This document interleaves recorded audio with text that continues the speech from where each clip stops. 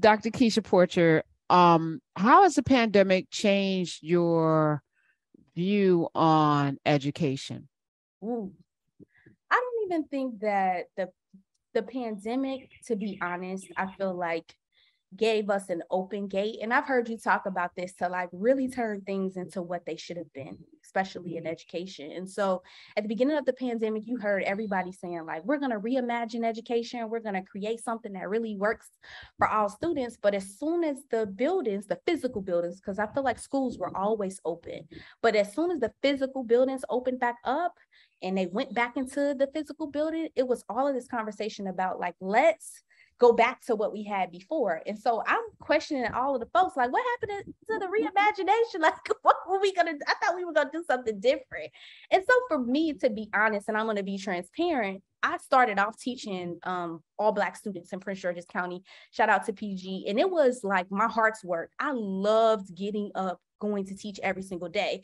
And so the challenges that I have now as a professor is very different because all of my students are non-melanated, right?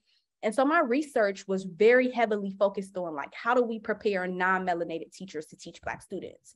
And it has been that for like the last 3.5 years. And prior to the pandemic, me and my best friend and a close friend, she's a faculty member too, Dr. Charmaine Bertrand, we were at a conference. This was pre-pandemic. And this is when I first started like this journey. One of the facilitators asked us, when you get free, how will you know you're there? And we all sat there and was like, what you talking about? She's like, we're all right, fighting for pause, free. Pause. I need everyone to sit in that question. Mm-hmm. When you get free, how do you know you're there? How do you How know? will you know? She said, because we're spending so much time fighting. When we get to the end goal, how will you know you're there?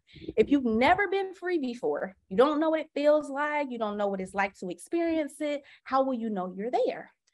And we all sat there like, well, so then she gave us a next assignment to Freedom Dream. So if you can make schools, whatever you wanted them to be like, educational spaces to be like, whatever you want it to be like, what would it be like? And we journaled, I want to say, for about 10 minutes, music playing, drums.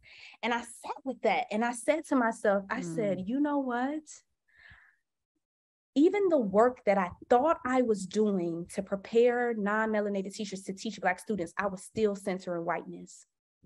And I had to take a step back and say, I should really be focusing on what it means to center Blackness. And I had never really thought about that and what it would look like tangible. So me and my colleague, we were together and we started talking about it. And I was like, what would the classroom look like? When you come in, would it be vibrant colors? Would you have music playing? Would drums be playing? Like, would kids be singing, engaging? Like, what would it look like? What would students be reading? What would they be learning about? And we just spent time breaking it down. Let me just 866-801-8255. We have a couple people that want to talk to you about your Cairo experience. Not the one in Egypt, but the baby. But I would love to hear the answer to that. When you're free, how will you know it? And then what are your freedom dreams? I just dropped that in Nubia in the chat because that's the question that drives me with everything that I do. Because I am free and I know that I'm free and I know exactly why I'm free. And I know my freedom comes with some restrictions because I'm still in a world that may not see me as such. So I have to navigate their inconsistencies and their, racism and all the other roadblocks and their insecurities. I have to navigate that because when you are free, you're going to automatically challenge the system. I had a conversation with a friend of mine recently, and it was like, you're moving in such a way that in nature, there's an equal and opposite reaction. That's physics, right? For every action, there's an equal and opposite. So the way in which you're moving, you're going to get equal and opposite reaction. You're going to get that opposition. So you got to expect that. You got to build that into your plan. Like, okay, I'm doing this. That means this is going to happen. So I have to now build in, a reaction to that reaction and or a protection around myself and the things that I'm doing, because that is definitely coming. You're not going to go unmolested as a result because you're shaking up, you're moving the framework, literally. There's going to be a reaction. So that freedom dream, it's the thing that drives me. Like, what does it look like on the other side of this? What does it look like 100 years from now? That's why I plan in advance. Yeah. Like, who are the people that are going to pick up the stuff that I'm laying down? So give me one nugget of your freedom dream. So me and my colleague, we actually came up with the Black Gaze framework, GAZE, for teacher education, because we're like, okay, we're going to create a freedom dream. What do we want education to look like in this teacher education space?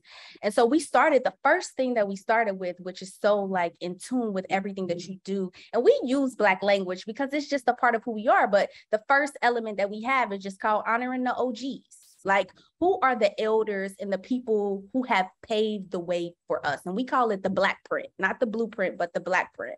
So who can we study in education who have done this well? Like, and I think there's something for all of us to learn in terms of the educators who came before us, who was doing this work with less constrictions than what we have now. And they were successful with students. How do we study them intentionally? And not even just the famous people, like who are the people or the community pillars that we can study too, who have been doing this for a long time? Like, for example, who is your vacation Bible school teacher? Like, what did he or she do? Like, what were those great things, that the ways in which they educated people, like back in the house with the people frying chicken in the front? Like, what did they do that kept students engaged, that kept students having fun, that had joy centered in the classroom? How do we honor them and bring that into the classroom is the first thing that we started to study. And so we just started talking about our grandparents, like people in our community. My grandmother, I call her the community police. My grandmother knew every single person in the hood where we grew up. She came to every bus stop to make sure every kid got on the bus. You didn't go to the bus, she calling your mama and say, such and such was not at the bus stop. I saw her walk up the street, right? There is something to learn from her. Like, why is it that no kid ever went like toe to toe with my grandma? Like, Miss Bev, I ain't going to school. No, they got their butt right on the school bus, right? There's something that we can learn from those people too that should be centered into our classroom experiences. And I think the second thing that we talked about too in this Black Gaze framework, and this is something that I hear Drew talk about too a lot on this show, is like sharing our stories. Like, even me sharing my story about my son being born early, Black women go through so much on this pregnancy journey, but sometimes it's so hush hush. We don't have critical conversations about it. So even in the classroom, in what ways are we elevating our experiences? Like, what were the ways that we learned best? How do we bring that into the classroom? Because so many times when you're a Black teacher, they tell you to turn off your language. You can't dress that way. You can't show up that way. But those stories, the ways that we embody Blackness, they have to be invited into the classroom too. And so we have to be open to sharing our stories about who we are and not being ashamed of it. Like, to be proud of the complexities of Blackness is so important. But I feel like, especially when, like you said, like that opposition, when we're still operating in a space that it does not center Blackness, you're going to have that opposition. They're going to say, why are you sharing your stories? And why we got to hear one more thing about some Black person? No, you got to celebrate that. So we're really, really big on that. I'm just kind of going through the framework. The third thing that we love to do is we add in preaching points. Like, I think a lot of educational frameworks, we talk about all of the challenges we have, but we never move to that big piece, that follow through. So what are we going to do about it? All right, so we know we have these challenges. How are we going to fix it? Not that it has to be a quick fix. So we have incorporated the Black church in there. Like, so what are our 3 preaching points about a topic that we're talking about, that we can give people like some tangible things that they can do? So people are always saying, like, hit us up. What should I be doing with my kid over the summer? Okay. Do your kid know how to swim? You need to get them into a swimming lesson. Have you taken them to the library? Do they have a library card, right? What free activities are going on in your school? Like, giving them some concrete things that they can do, as opposed to making things so large that people can't access it, right? And those things should be invited into any classroom space. The fourth thing that we do is we call what you doing with your life. Like, so what you reading, what you listening, what you watching in your life that centers Blackness, that can also be invited into the classroom. So me and my girlfriend, we got a group chat about P-Valley, right? And I was gonna ask you if P-Valley was on the list. See, now hold on. Dr. Porcher is here. And you can follow her at Dr. Porcher, Porcher. I called you Porcher because Nikki Porcher spells her name the same way. My husband says that's how you pronounce it, but come on, y'all. They can't barely get Porcher right. So I just stick to Porcher, okay? I'm from Woods. That's pretty easy. So go ahead. Oh. Okay. P-Valley, I was just writing for Friday because, I have a what to watch list. And there's some ratchet stuff on there. Like I have All the Queen's Men, which are AKA Big Dicks and Bad Acting.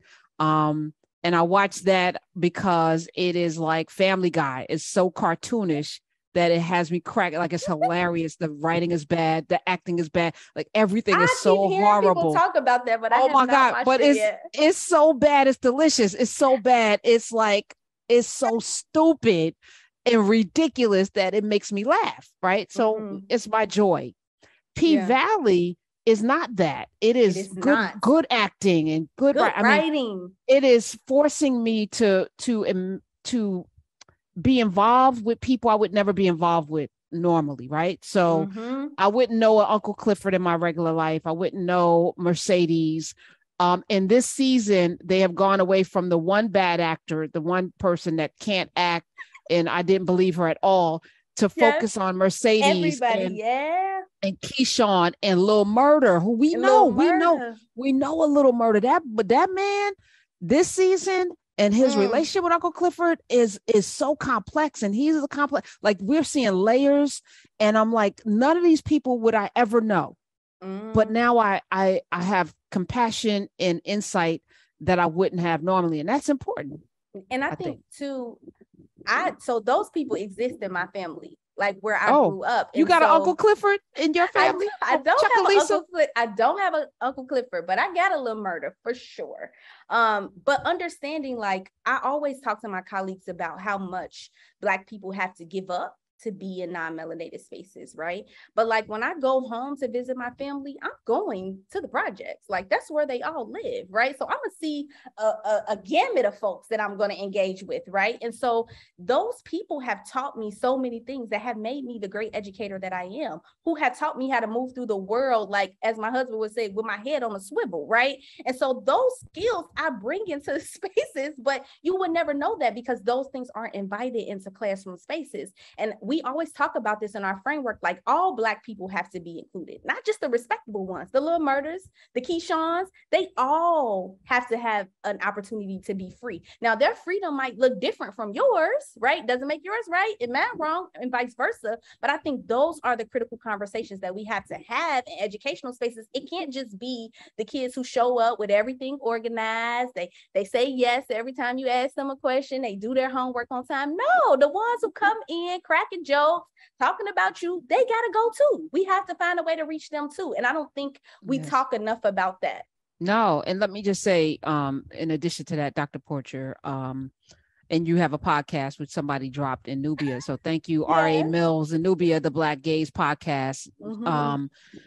The compassion that you have to have in the multidimensional way, like you said, most art, most TV shows, you got the drug dealer, you got the stripper, you got the transgendered, and they're like one dimensional, and they're like, there's neck popping and finger snapping, and they're gonna be hitting a pole. But what P-Valley has done is give you dimensions and layers. Like Keyshawn, in my cricket letter I actually comes from a well-off, right? A well-off. Her father was well-off. Like there's like you, and the white boy that she married is abusive, and you're like, oh, she's in a situation that many women find themselves in.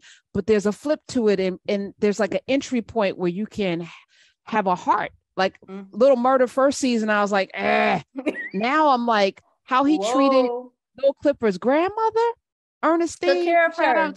Oh my God! Shout out to Loretta Devine, who was playing her. I mean, one role that she's barely in. It's just, to me, the kind of compassion we should have for each other, which we don't. We see people on the street. Oh, that person's got their pants sagging. They're a criminal. They got a hoodie on. That's the thug. This person, oh, she's a thot because her booty cheeks are out. But everybody's got a story, an origin story that is way more than just what we see. That's important. That's so important. I think that's what we need to understand about teaching and learning. It's all about centering humanity. Listen, I could tell you all of my students' stories. And when I see them in the future, it doesn't surprise me, just based on the experiences that we've had. They were great students because I provided space for them to just be. And I think the one thing that I've learned the most, even with my own family, like I told you how I grew up, is like my job as a teacher is to cultivate your genius. Shout out to Gholdy Muhammad. It's not to turn you into who I am. That's not the purpose of educating, right? It's how do I take your gifts, whatever they are?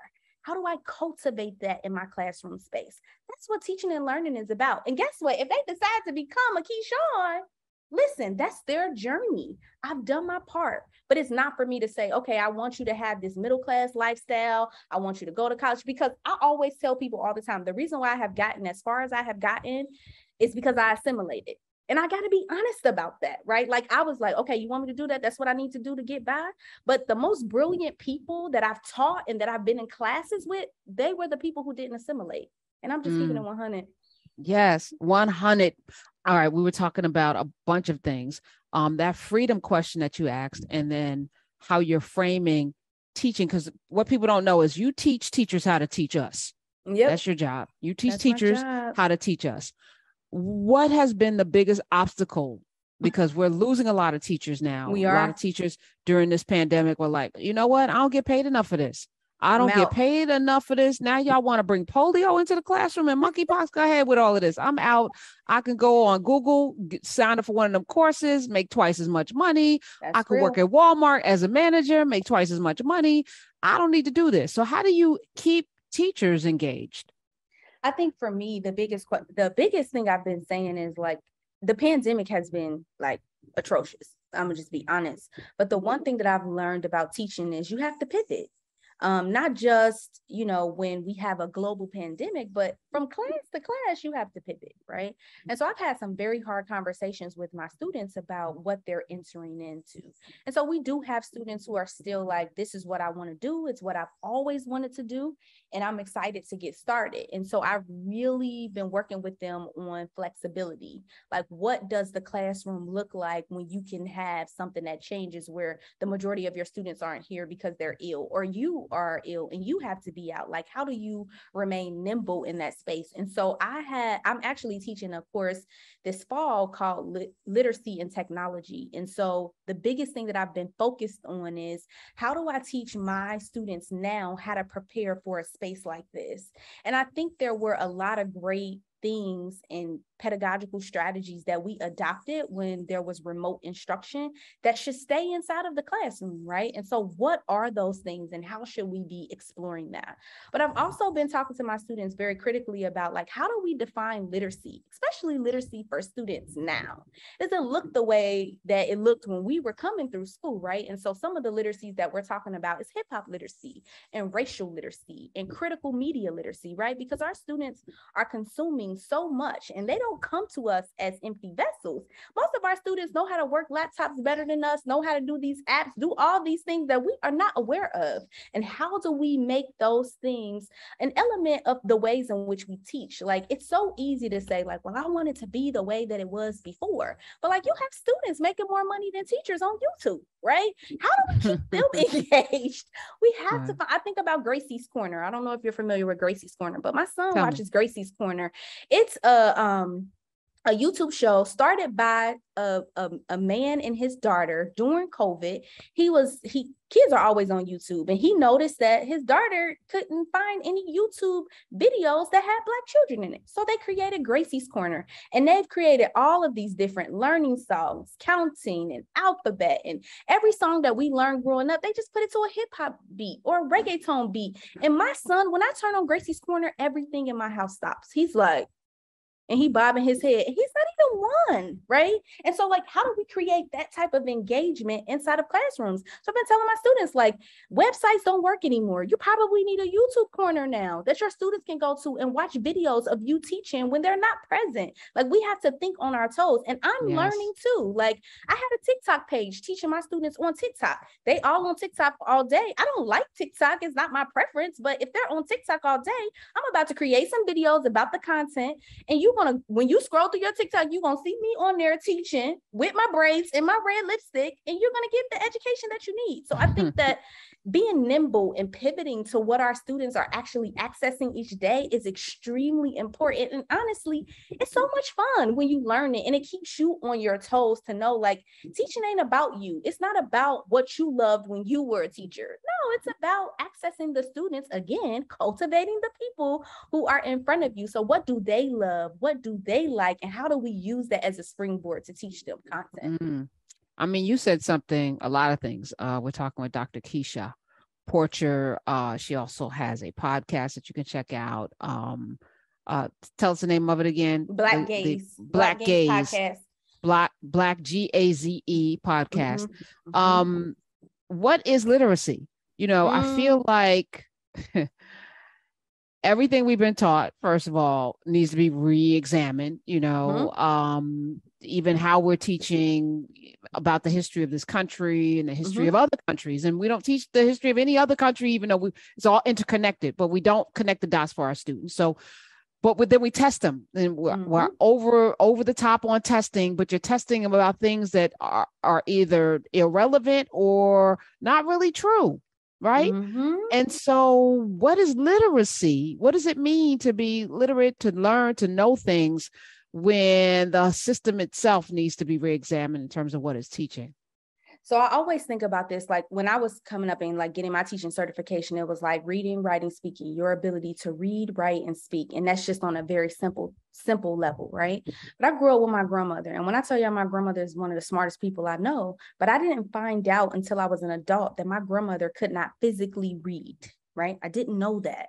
So my grandmother had this thing with me where it made me feel special. When the mail came, my grandmother would say, Kisha Marie, get my mail and let's sit down and let's read it.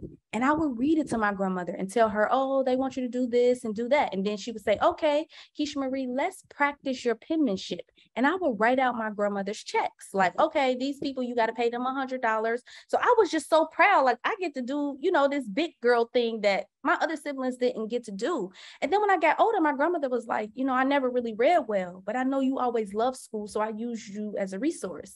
And so when I started to think about literacy, I said, so are you telling me that my grandmother is not literate when she was smart enough to say, I got a granddaughter who knows how to read and I can make a game out of this thing, right? So it's not just about being able to physically read, like that is a skill that we want people to have, but how do you read the world that you live in? My grandmother is like in her almost, touching 80 at this point, and she's been able to move through the world and live a full life. So do I say she's not literate because she doesn't know how to read? She's learned how to read her world in a different way. She's learned how to access resources. That's a skill, right? That most people don't know how to use, right? So I think that I've had to expand even my idea of literacy. Like there was no thing called critical media literacy when I was getting my teaching certification. What is that, right? But our students access so much media on their phones at the drop of a second. How do we teach them how to be critical about what they read? Like, how do they check sources to know if this is true or not? Like one of my doc students, like she says, like, Kisha, these kids use TikTok like it's Google. Like, how do we teach them how to look at a source and say, like, this is not credible, right? And I had to sit back and say, whoa, I don't go to TikTok for anything that I want to know, right? But these kids do. And so we have to be thinking very critically, like hip hop is a form of literacy for children too. How do we incorporate that into a classroom? So it has become much more cultural than it was previously. It's not just about reading, writing, and speaking. And I believe that as we continue on, literacy is going to continue to evolve depending on the world that we're living in. Are you optimistic and where, because I also read a stat that children that live in quote unquote inner cities fell behind several, like at least 2 grades during the pandemic and probably will never catch up. And they were already, because of the lack of access to the internet and other things, weren't doing their, virtual learning. But there's another resource that my students are actually, I'm going to drop it like on Twitter when we're done. There's another resource that says that a lot of Black students also jumped reading levels during this pandemic. So it's like, who is your source, right? And then what are we using as the barometer, right? So even when we think about testing and we think about education, it's still centered on whiteness. It's based on the achievement of white students, right? We're not comparing Black students to other Black students because that's where the real work happens, right? we interviewed students on our pandemic. I mean, like all throughout the pandemic, we interviewed middle school students, we interviewed teachers, we interviewed high school students, and they said this is the safest they have ever felt being remote. That is something that we have to look at. They're like, I can, look right to the left and talk to my mama about something that where I never had that access. So we can have those conversations. Do I believe that there are some students who are having some challenges due to the pandemic? Absolutely. But there are also some students who flourish in this environment. And those are the things that we need to be studying also too. You even think about Black people at work. There are Black people who are saying, I don't want to go back into the office. I didn't feel safe, right? But those aren't the articles that we're seeing. It's the learning loss articles that we're seeing about all the Black children who are behind, right? And so I'm always looking to see like who wrote this? What's their agenda, right? Is it more testing? Is it more textbook purchases? Like you gotta dig deep, but I'm not also naive to think that kids aren't struggling and they want that access, but we have to learn from all of those spaces. We can't just use that one narrative, because I wanna say, I'm gonna get the number incorrect, but we've been talking about this in our HBCU chats. I'm a graduate of an HBCU. HBCU enrollment has skyrocketed during the pandemic, right? It's so bad they don't even have enough housing for the students. That's how, it's not bad, but that's how good it has been. You don't hear anybody talking about that. But enrollment at predominantly white institutions are low, right? And they're saying, oh, we're students, they just don't want to come back. But those are the studies we should be looking at. Like, why are all of these students now going to historically Black colleges? Do they feel safer now? Do they feel like they're going to get a different education? And so I think, and now when I look at those resources, I'm always looking for joy. And in what ways is this work centering Blackness? And is it from an asset perspective? Not that those things aren't important, but how do I make sure, like, in what ways is Blackness being centered and is humanizing in this particular work that you're putting out? That should be foundational.